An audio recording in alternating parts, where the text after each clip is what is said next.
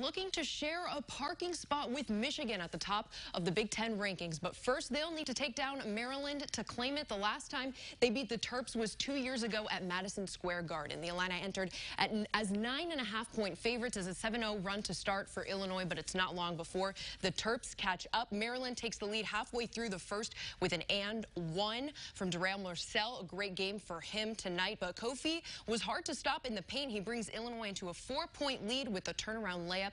He had 16 points after one. Illinois leads by 2 at halftime, but Maryland starting the second half 9 for 13. Later on, that's Aaron Wiggins who picks up the and one to tie it at 59. Big time play for them there. Dosunmu will make it 61-58, but Illinois goes the next 4 minutes without a bucket. That was Marcel with another huge bucket for the Terps to make it 64-61. Ayo Dosunmu here going for that last shot to tie it up.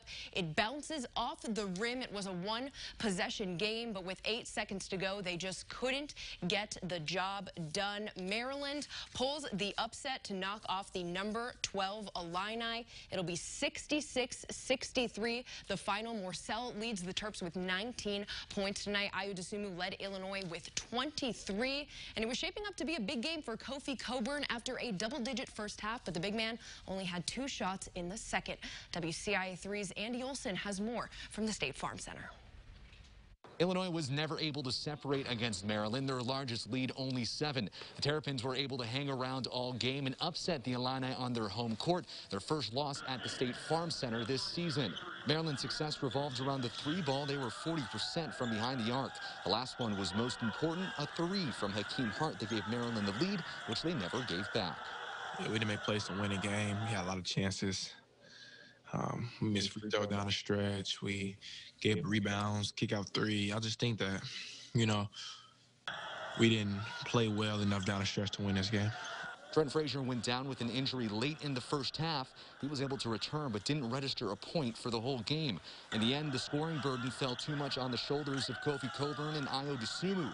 Dosunmu at 1 point, scoring 9 straight in the second half. The two combined for 44 of the team's 63 points. Marcel did what a senior should do and made every big play, and they outfought us, they out-toughed us, and deserved to win the game. We lost. We have to learn from it, watch a lot of film, and then get ready for Nebraska. That's how the Big Ten is, and we'll be fine. Just have to, lock in a little bit more, and I think we'll be fine. The Illini now fall to 5-2 in Big Ten play, 1 game behind league leaders Michigan, and now head to Nebraska, where they hope to get back on track. Reporting for your Illini Nation, Andy Olson, WCIA 3 Sports.